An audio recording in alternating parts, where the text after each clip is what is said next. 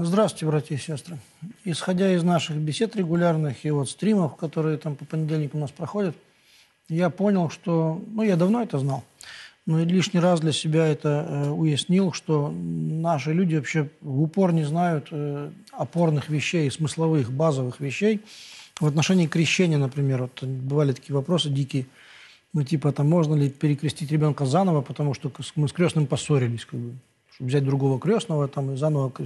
То есть о чем думает человек. И я считаю необходимым, чтобы мы, хоть кто-то из всего этой массы безбожного народа, чтобы кто-то взял в руки Писание. 6 глава послания к римлянам, где говорится о крещении. Считаю нужным это прочесть, потому что это читается на крещении, но кто там это слушает?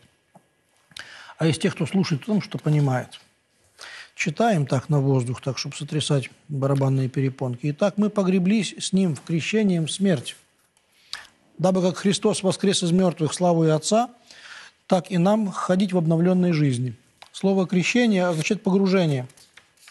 Крестить – это не значит крестить, это значит погрузить. Это значит крещение, баптизма.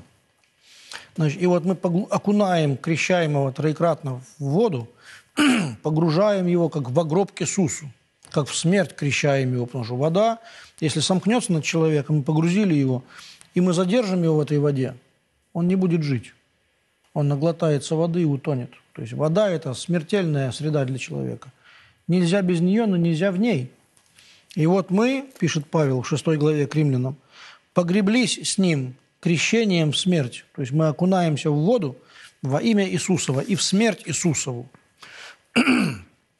И таким образом мы соединяемся с Ним. Вот смысл крещения.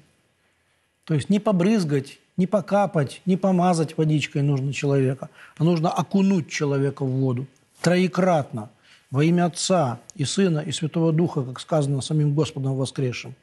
Троекратно окунуть в воду во имя Отца и Сына и Святого Духа. И каждое погружение означает погребение с Господом. И вода – это гроб Иисуса. И окунание – это и Кирилл Иерусалимский об этом подробно говорит в своих беседах огласительных. И мы окунаемся как в гроб к Нему.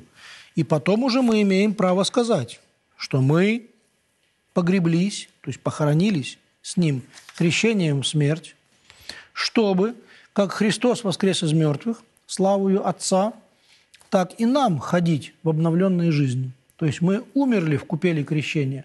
То есть мы несем ребенка на крещение, скажем, спросите меня по дороге, зачем ты несешь его на крещение? И что будет с этим ребенком?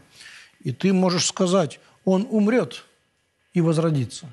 Он умрет для греха и восстанет для вечной жизни, чтобы нам ходить в обновленной жизни. То есть он воскреснет из мертвых вместе с Иисусом. То есть что ты несешь? Что ты такое говоришь? Скажут все наши кумушки, тетушки, дядюшки, соседи. Скажут, помойте, покупайте, поцелуйте, помажьте, чтобы ангел Божий давал ему здоровьечко, всякое такое и прочие безумные глаголы. Нет, нужно умереть в купели с Христом и восстать из купели вместе с воскресшим Христом. Ибо если мы соединены с Ним подобием смерти Его, то должны быть соединены с Ним и подобием воскресения. То есть мы погреблись, опустились в воду и восстали в подобие воскресения из воды, зная, что ветхий наш человек, то есть старый человек, это тело плоти, распят с Ним, чтобы упразднено было тело греха, дабы нам не быть уже рабами греху. Если мы умерли со Христом, то веруем, что живы будем с Ним, зная, что Христос, воскреснув из мертвых, уже не умирает. Смерть над Ним не обладает, не имеет над Ним власти. Он умер однажды для греха, а живет для Бога.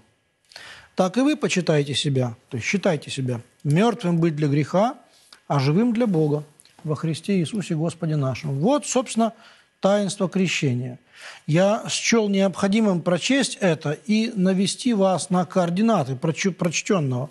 Это 6 глава послания Павла к римлянам, начало 91, со стиха 3 по стих 11.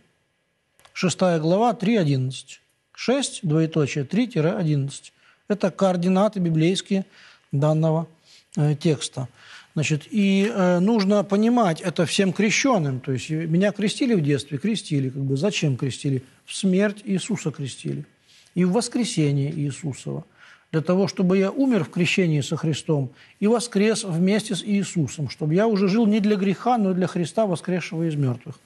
Так и вы помышляете себя мертвым быть для греха, а живым для Бога во Христе Иисусе Господе нашим. Это элементарная, глубокая, но элементарная вещь, благовествуется ежедневно на всех просторах мира, потому что крестят людей каждый день. Но, тем не менее, мы умудряемся этого не понимать. Поэтому читайте 6 к Римлянам 3-11. Потому что мне понятно, что множество людей наших, крещенных людей, не знают этого. Это печаль. До свидания.